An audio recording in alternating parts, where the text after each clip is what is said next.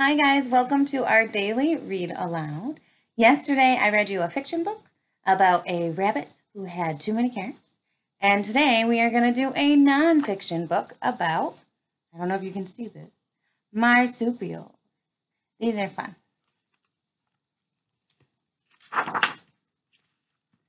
Marsupials by Nick Bishop.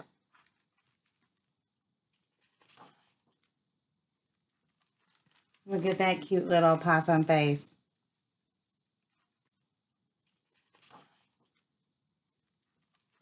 Look at that cute little possum face.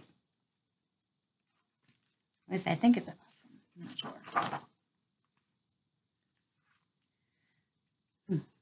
This baby kangaroo peeks out from the safety of its mother's pouch.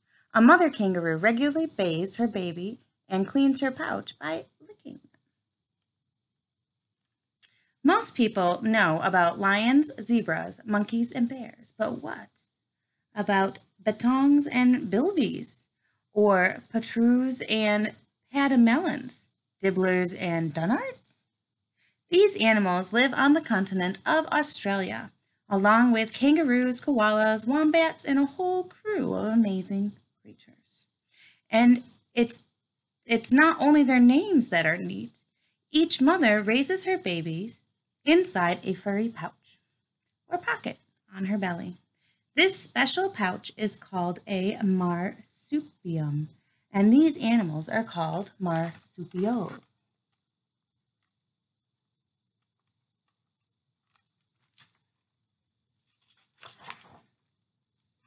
at this picture. Is that the same thing we just saw on the other page? Marsupials are mammals, like cats, dogs, horses, and humans. Try and think in your head, what is a mammal? You got this. We talked about it in the beginning of the year. Mammals have fur or hair, and they are warm-blooded, and they drink milk. All mammals have hair or fur. Hey, look at that. They also have warm blood and raise their young on milk. But marsupials do one thing very differently. They give birth to babies that are so small, they look like pink jelly beans with two little legs. Some marsupial babies are tinier than a grain of rice. I would lose my baby if it was that small. Such a baby is far too little and undeveloped to look after itself. So as soon as it's born, it must wriggle and climb through its mother's fur until it reaches the warm safety of her pouch. Then it crawls inside to take a nipple in its mouth and doesn't let go. It feeds and grows on its mother's milk for weeks or months until it's big enough to leave the pouch and start caring for itself. The booty is the size of a rabbit and lives in Australia's desert. It stays cool by resting in burrows that it digs. It hops out at night to nibble grasses, roots, seeds, and fungi. I've never heard of that before, a booty. Oh, this guy looks familiar. You guys have seen this guy. It's in your backyard, sometime in the middle of the road. Not all marsupials live in Australia. There may be one very much at home in your backyard. The Virginia opossum is the only marsupial found in the United States, and it is tough. Long ago, its ancestors lived in the warm tropical forests of Central America. Now it has spread as far north as Canada, where it survives the iciest winters. The Virginian opossum is nocturnal. We learned this. You know this word. Meaning that it is active at night. It climbs trees with the help of a prehensile tail, which it wraps around branches for extra grip. The opossum's best known trick is playing dead. When a predator scares it, the opossum suddenly keels over with its mouth open and its eyes glazed. It won't move a whisker, even if you tickle it. It can keep up this act for hours until the confused predator wanders away. So if we look here, The Virginia opossum eats almost anything, including insects, fruit, frogs, snails, and tasty treats from your garbage. It also likes eating snakes and can survive being bitten, even by a rattlesnake. And these guys are great because they eat ticks too. Oh, this guy's so cute looking. Another 90 or so types of opossums live in Central and South America. Many are secretive and not much bigger than mice. They scamper and climb through the forest after dark. Few people ever notice them, so they are sure to be new kinds waiting to be discovered. Most of these small opossums do not have pouches. Babies have to cling to their mother's belly instead, which can be tricky. They sometimes get bumped or even fall off, though a mother may go back to collect the wailing youngsters. When they get bigger, the young sensibly climb on their mother's back. One of the most unusual opossums is the yapok, or water opossum. It has webbed hind feet, like a beaver, to swim underwater. That's really cool. The yapok also has a waterproof pouch, so its young stay warm and dry while their mother dives for frogs, shrimp, and small fish. There's a picture. Oh. The short-tailed opossum relies on its good sense of smell and long whiskers to find its way through the undergrowth at night. This one is sniffing my camera.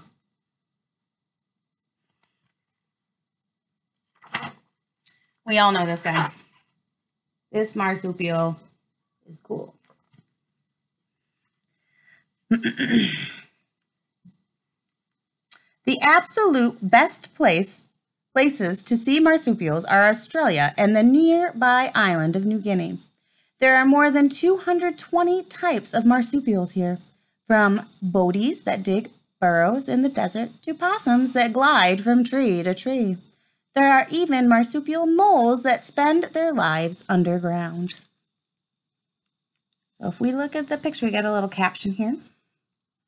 An eastern gray kangaroo, which stands 5 feet tall, can leap 25 feet in one bound and outrun a horse. It uses its long tail for balance as it hops. Kangaroos are the most famous marsupials, known for their incredible hopping. They do this with the help of special stretchy tendons, like bungee cords in their legs. Oh my gosh, that's so cool. These pull tight when the kangaroo lands, then twang back up to help launch it onto its next hop. It's a great way to go fast. A red kangaroo can hop 20 miles an hour with half as much effort as a dog trying to chase it. And if it wants, a red kangaroo can sprint away at 40 miles an hour and leap over an 8-foot fence. Few animals can match that.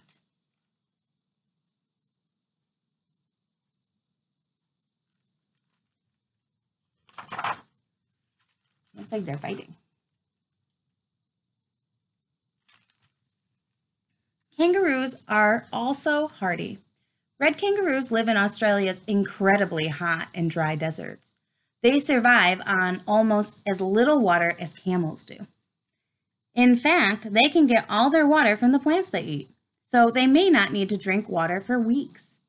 Kangaroos also eat plants so tough that their chewing teeth, called molars, get ground away. Luckily, they grow new teeth as the old ones wear out. I wish my teeth did that. In Australia, a baby marsupial is called a joey, and a kangaroo mother nearly always has one in her pocket. After one joey leaves her pouch, she licks it clean and makes it cozy for the next bean-side baby to climb inside. Then she makes 2 very different types of milk. One kind is for her newborn. The other, one kind is for the newborn. The other, which might be richer in fats, is perfect for the older joey outside the pouch. With such amazing adaptations, it's no wonder that kangaroos can survive so well. They outnumber people in Australia. That's kind of cool. Right? A kangaroo mother sometimes play fights with her joey. This is an important lesson for her young, which might need to fight other kangaroos as adults.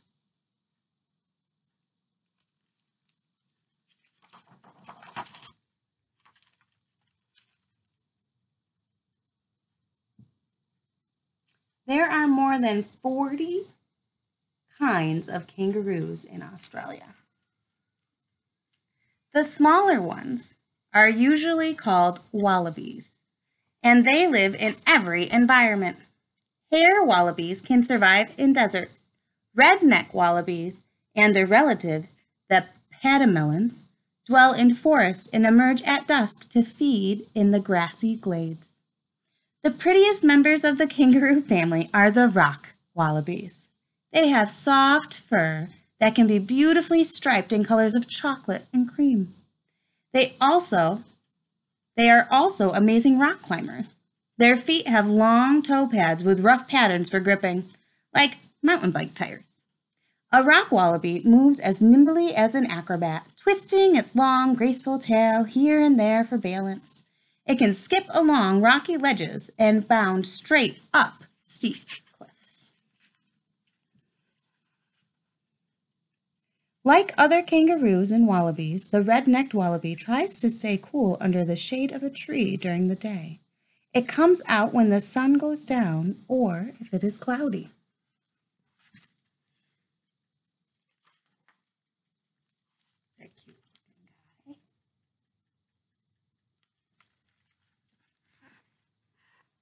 Kangaroos, it seems, can live anywhere. Some even climb trees.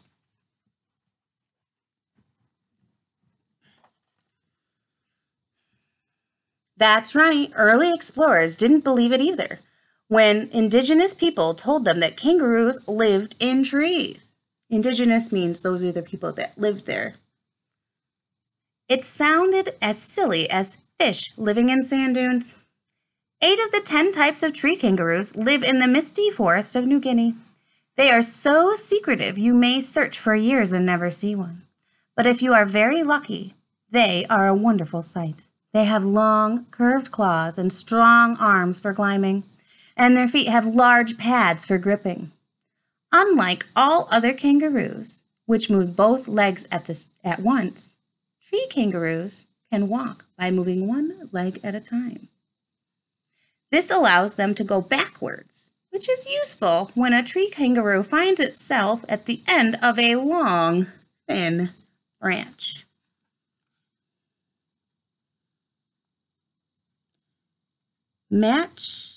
Machette's tree kangaroo lives in the treetops of cloud forests, high in the mountains of New Guinea. It is one of the most elusive mammals in the world. Photographing one is a once-in-a-lifetime opportunity. It's so cute.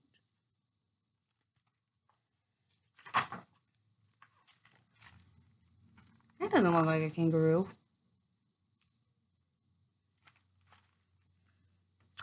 Bettongs and potaroos are some of the rarest hopping marsupials. These tiny relatives of kangaroo are about the size of rabbits and quite shy. They bound through the undergrowth late at night, busily sniffing here and there for tasty fungi, insects, and tubers to eat.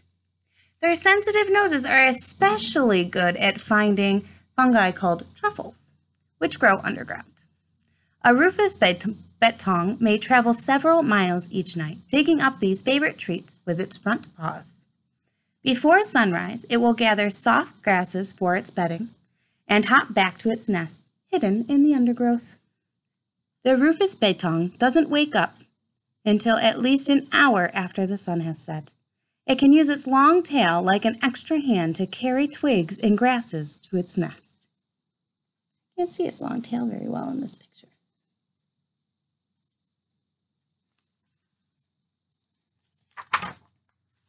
You like this guy too.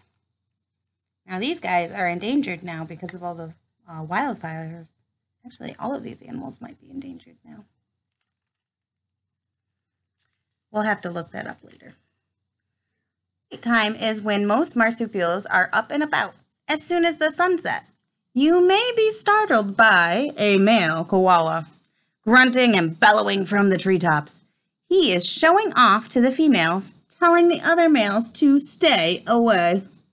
The koala's calls are surprisingly scary for an animal with cute fluffy ears and button eyes. But then, koalas are full of surprises. For instance, they eat the leaves of eucalyptus trees, which are so poisonous they would kill most animals. Koalas deal with this by breaking down the poisons. They are also incredibly picky about which of the 600 or so types of eucalyptus they eat. Koalas even sniff each leaf before deciding if it's tasty and safe. It's a really picky eater. Still, even the best eucalyptus leaves make a skimpy meal. Koalas get so little energy from what they eat that they have to take a lot of naps. A koala sleeps about 20 hours every day. The name koala is thought to come from an indigenous word meaning to drink.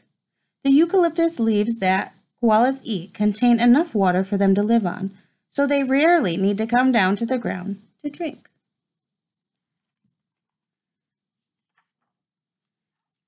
Ah, baby koalas.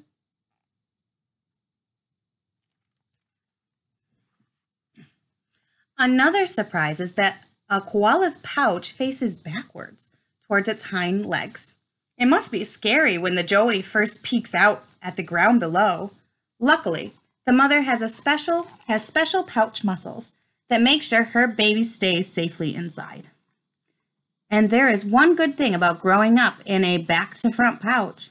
It makes it easy for the joey to lap up a special type of poop that the mother makes. This poop is called pap, and it is like green, mushy baby food. It helps the joey switch from drinking its mother's milk to eating leaves like a grown-up koala. A joey first comes out of the pouch when it is about 6 months old, although it climbs back in if it is sleepy or scared. By the time it is 12 months old, the joey no longer drinks milk. It can now look after itself, but it lives near its mother for up to 1 more year. An older koala joey usually rides piggyback while its mother climbs, but while she is sleeping, which is most of the time, the joey can get bored and hungry. This one is wondering whether its mother will carry it off to find some leaves to eat. Oh, I love it when they do this. Oh, they're like flying. You better look at that picture. Let's see. Oh, does it do it on both sides? Oh, that's so cool. All right. Bush-tail possums. Now, this is a possum, not an opossum. Opossums live in North America. Possums live in Australia. Bush-tail possums may come to the ground to search for food at night. Possums were named by early explorers who thought they looked like opossums from South America, but the two are not closely related.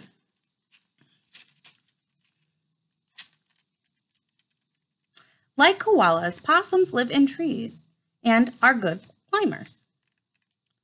Possums' ankles twist more than any other mammal, so their hind feet can face backwards as they clamber down a tree trunk head first.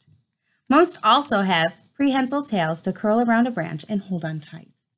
More than 50 types of possums live in Australia and New Guinea. Some, like the cuscus, have beautiful fluffy fur. Others are interesting in different ways. The trioc has black and white stripes like a skunk and smells like one too. The mountain pygmy possum lives like a mouse in snowy grassland. It hibernates for months in the winter and lets its body temperature drop to near freezing, kind of like a frog. Then there is the newelbinger, or honey possum. This marsupial has a body barely longer than your little finger and a special feathery tongue. It runs from flower to flower, as busy as a hummingbird, lapping up almost its entire body weight in nectar every night. Now this one must be a flying opossum, right? Because it's got this beautiful insert. Ah! So we got jumping, and then flying to a tree. Let's see what it has to say about that. Oh. The most amazing of all possums are those that glide from tree to tree. They have flaps of skin between their front and back legs, which open like sails when they jump from a branch. The feather-tail glider can glide up to 80 feet. That is a long way for an animal small enough to perch on your thumb. What's more, the feather-tail glider has amazing sticky toe pads that allow it to run up smooth bark and even glass. I'd love to see one on my window. The biggest glider is the greater glider. It can leap as far as 330 feet and looks like a large frisbee floating over the treetops. Now this one in the picture is a sugar glider. So it says here, at night, sugar gliders leap from tree to tree in search of fruit, nectar, tree sap, and insects. They are very sociable and nest in groups of 7 or so in their tree hole. Sorry, this is so sticky. I wonder if that's its tree hole. Oh, wombats. They're so fluffy. The wombat has a pouch that faces backward, just like the koala. However, this makes good sense for a wombat because it lives in a burrow. After all, what Joey would want a face full of dirt? A wombat will amble out of its burrow at sunset to nibble grasses and small plants. It may look slow and muddle-headed, but it has a good sense of smell and hearing. If it detects danger, a wombat can move its 60-pound body as fast as an Olympic sprinter and dive into the nearest burrow. Once inside, its big round bottom fits so snugly it can block the tunnel. Its rear end is protected with thick skin and super bristly fur, like a shield to keep out intruders. Wombats can live for more than 15 years. They are probably the most intelligent marsupial and may be as smart as dogs. They are also known for being quite stubborn. Wombats survive on very little. The hairy-nosed wombat thrives in a desert-like condition on a quarter of the food and water that most mammals need. Scientists are a bit puzzled about how it does this, although living in a burrow does help. Even if it's a scorching 105 degrees Fahrenheit outside, a wombat burrow will stay a comfortable 78 degrees Fahrenheit. Let's start that page again. Wombats survive on very little. The hairy-nosed wombat thrives in the desert-like conditions on a quarter of the food and water that most mammals need. Scientists are a bit puzzled about how it does this, although living in a burrow helps. Even if it's a scorching 105 degrees Fahrenheit outside, a wombat burrow will stay a comfortable 78 degrees Fahrenheit. To save energy, a wombat can also slow its heart rate and its breathing while napping. And it's so good at absorbing water from the leaves it eats that a wombat poops are probably the driest of any mammal. A wombat burrow may be used for generations and can be as long as 100 feet, with tidy sleeping chambers carpeted in soft, dry grasses. Usually just one animal lives in the burrow, and visitors are asked to leave, with lots of huffing and grumbling. Most wombats prefer their own company.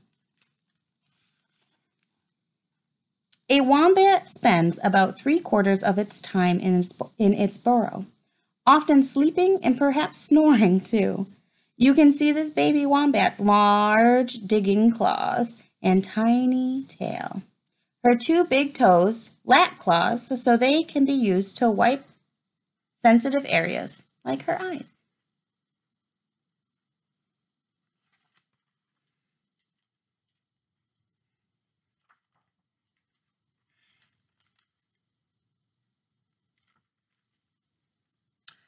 At first, the bilby looks like a mix and match puzzle. It has the ears of a rabbit, the legs of a kangaroo, the body of an aardvark, and the silky soft fur of a chinchilla. But there is no question that it is suited to life in the desert. The bilby has long claws to dig a burrow 6 feet deep, where it can stay cool during the day. It comes out at night to sniff for food with its long nose. Insects, lizards, seeds, and roots are some of its favorites. Meanwhile, its large ears listen for danger, and if it's frightened, it can bury itself under the sand in minutes. A bilby moves on all 4 legs, but often stands up on its back feet to check things out.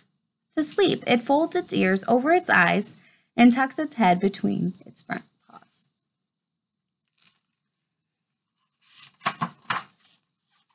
That guy looks a little familiar.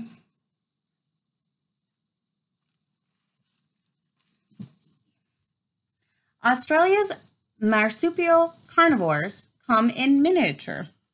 Now, what does carnivore mean again? It means they eat meat. A long-tailed planigale is the smallest marsupial in the world, with a body just 2 inches long. Yet, it is not short on ferocity. A planigale will attack a grasshopper as big as itself, just as fearlessly as a lion attacks a zebra. There are about 50 kinds of these mini meat eaters, including dibblers, dunnarts, mulgaras, and ninguras. All are fast and agile. They have to be, since many need to eat about their body weight in food every night. Cockroaches, spiders, lizards, and even scorpions are not safe when these predators are on the prowl. After a night of hunting, they sleep under logs or in hollows.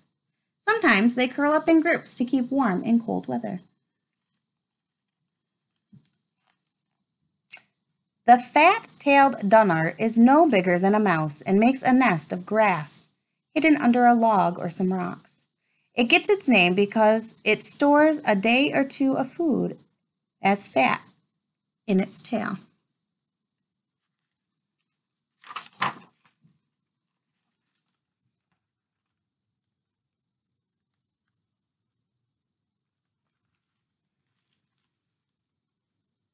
As soon as the sun sets, a squirrel will sneak into the night in search of prey. Large eyes and a good sense of smell help it hunt in the darkness. It prowls through the undergrowth, pouncing on lizards, snakes, insects, and other small marsupials. Sometimes a squirrel will climb trees like a cat to take possums and birds and their eggs. Occasionally, one may even tackle an animal larger than itself, such as a wallaby. There are 4 types of squirrels in Australia, but sadly, all are rare. People have brought predators, such as cats and foxes, to Australia from other countries. And these animals compete with the squirrels for food.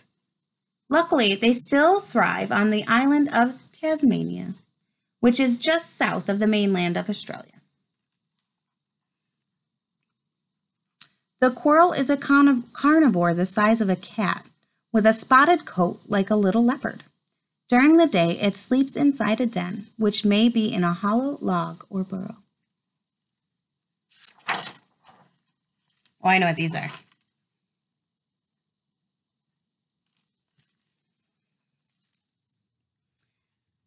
Tasmania is where the Tasmanian devils live. These scrappy predators get especially excited by food, and they don't have good table manners. A devil can travel 10 miles each night hunting frogs, lizards, and small wallabies. But their favorite is something big that is already dead, like a kangaroo. And if it's starting to smell, then so much the better. A devil's nose will sniff such a meal from miles away. A midnight feast is filled with squabbles and tugs of war over the best bits. A Tasmanian devil can crunch through tough bones and thick skin. Its jaws are as powerful as those of a dog 4 times its size. It also eats fast gulping almost half of its weight in meat in just 30 minutes. Then it will be happy for a day or so until it's thinking about food again.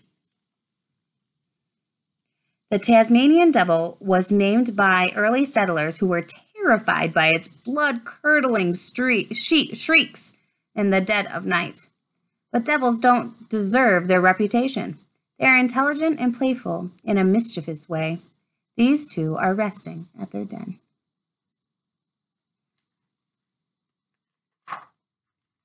That's pretty.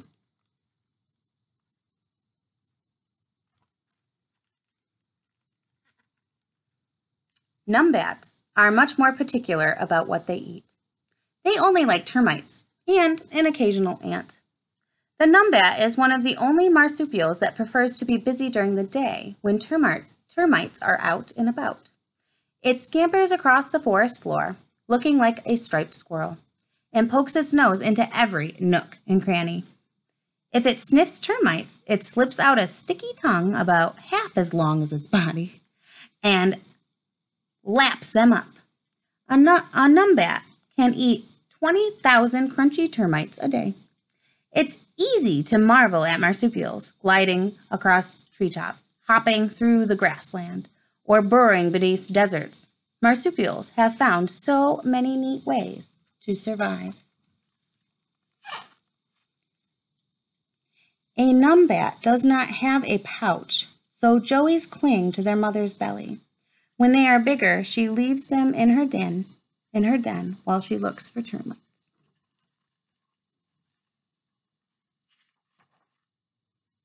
Oh my goodness. That must be the author.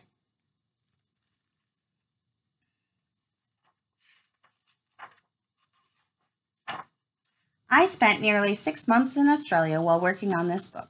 It is a huge, hot, and often dry continent. Many times I found the heat unbearable, so I was amazed at how marsupials survived. But what impressed me the most was their wonderful, trusting, and inquisitive nature.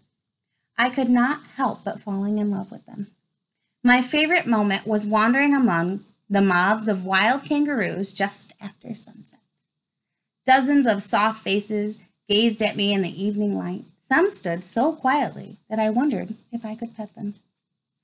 After time, I sneaked up to a wombat by wriggling on my belly for hours. I lay so close to it I could hear it breathing. But the wombat paid no attention to me. It was too busy munching grass. I waited for it to face my camera, and I waited, and I waited. Then, just as the sun was setting, the wombat finally looked at me for a few seconds, eye to eye. It was as if it was granting me a precious moment to take my photograph. Many other marsupials only come out late at night when it is too dark to see. So I used a camera trap to photograph them. This device makes an invisible trigger beam of infrared light, which fires the camera shutter when an animal walks through it. First, I put the trigger beam near a trail or some other place that the animal might come. Then I wired it to my camera and several flash guns. After that, I left everything until the next morning. If I was really lucky, an animal would take its own photograph at night. Of course, things rarely worked out perfectly. Often, I only got a photograph of a tail or a foot. One playful betong thought my equipment was a jungle gym. It would leap on top of my camera, then discovered the wires I had carefully buried. It had hours of entertainment, tugging them until all my flash stands fell over. I could never even be sure whether the right animal would turn up. Once I set my camera to photograph a marsupial called a woolly. I put some peanut butter nearby to tempt it, but all I ever got were naughty bush-tail possums. You can see them enjoying their midnight feast in this photograph. One thing that made me sad was that some marsupials have become very rare. Early settlers brought predators to Australia, such as cats and foxes, which prey on those marsupials that are about the size of a rabbit. Booties, billibies, and numbats have almost vanished. So I had to photograph some of these animals at wildlife parks. where people are breeding them. One day, when scientists have found a way to keep them safe, their young will be released back into the wild. And there's a picture of the author. Looks like a nice guy. All right, guys, thanks for coming to my read aloud. I will see you again tomorrow.